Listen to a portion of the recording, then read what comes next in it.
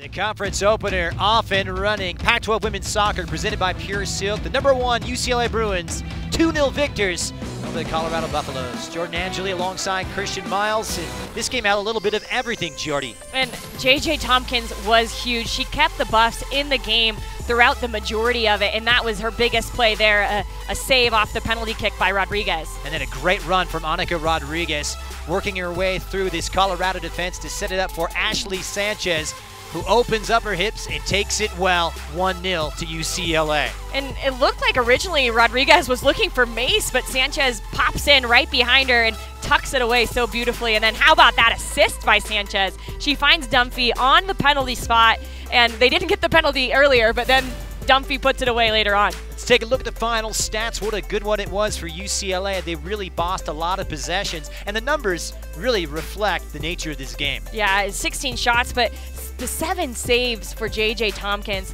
they were key saves, and I think that was the difference. They kept in the game for a while, but UCLA just kept peppering them, and eventually figured out a way to get in the back of the net. So UCLA remained unbeaten, 8 wins and 1 draw, while Colorado falls short for just the second time this season as UCLA wins out 2-0 over Colorado.